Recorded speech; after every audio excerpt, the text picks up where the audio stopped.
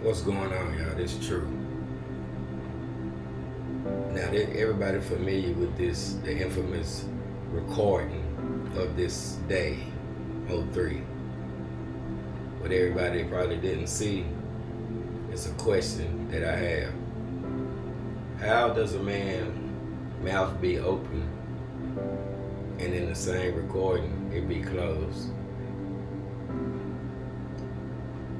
The only explanation I seem to come up with is that he was still alive, and since y'all wanted him silenced so bad, how we know that the person that was recording it so conveniently didn't put that last 1-2 and then his mouth closed? My name True. Y'all look for yourself. Let me know, because I want every question I got answered, and if you can't answer it, this is what you get. But something ain't adding up. I wonder what. True.